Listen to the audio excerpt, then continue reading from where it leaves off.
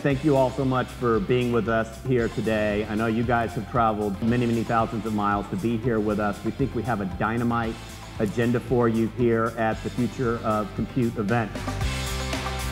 We're making a statement that APJ is a very, very important region to us. We're making worldwide exclusive announcements with our partners that will impact not just this region, but the industry, and we're doing it here.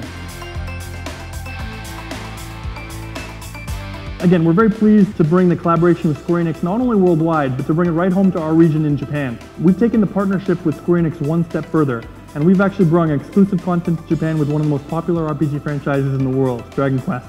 For the first time in the world, we're announcing Carrizo publicly. Carrizo is our newest APU. It's the first APU ever built that covers the complete HSA architecture.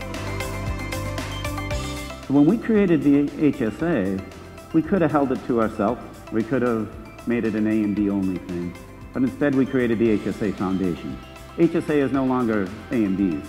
HSA is now the world's. Carrizo is going to significantly up the ante in energy efficiency.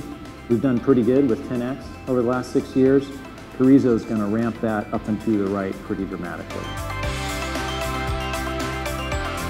It's really refreshing to see game developers share the same vision that we have. We've had a wonderful relationship with Capcom over the years, and I'm just happy to have them here participating today. All three of the three largest scaler manufacturers have committed to delivering FreeSync on their scalers. It's really as unrestricted as it could be. It's a terrific solution for games players. All UHD monitors from Samsung next year will come with FreeSync technology, right? So this is a major adoption of FreeSync technology. I mentioned the HP Elite Desk Mini. We're really shrinking the desktop. This is HP's smallest desktop delivered, powered and designed with us and AMD. And we are working really, really hard in two big fronts. We are going to have and keep having Microsoft devices, but also we will keep working to bring to life a whole new different set of devices, form factors to really enable mobility and experiences in a whole different new way.